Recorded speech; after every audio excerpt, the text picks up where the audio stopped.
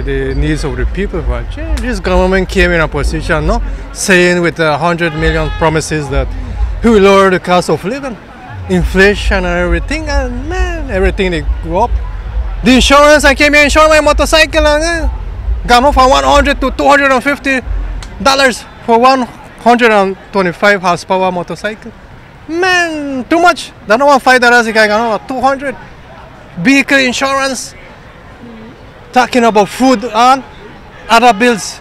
So man, this government can't handle the situation. Borrow and borrow, they put the country in debts and debts and debts and debts.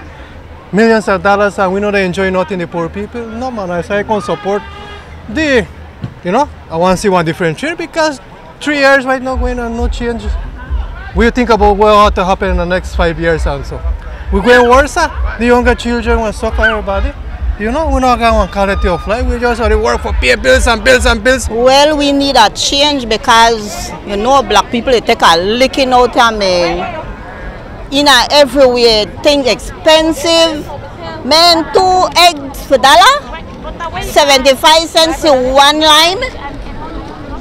Man, it killing people. They punish people. They suffer out there. And thousands of people they suffer out there.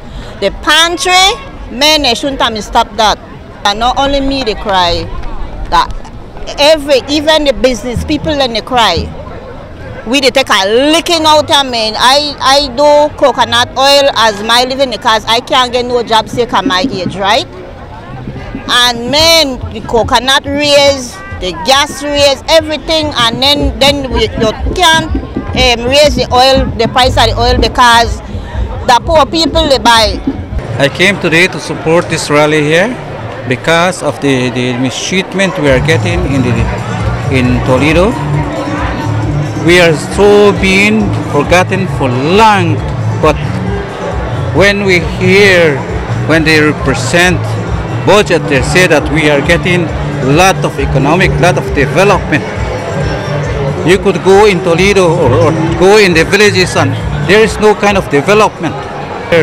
When they represent budget, they say that we are getting... I suffer just like the black people there where they shot the kids and things. Men and alone black people, they hurt me for say that for we people they punish, right?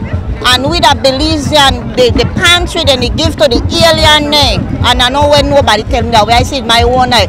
People where they go pick up the groceries bag as what they call the outsiders. They don't even have a Belize paper.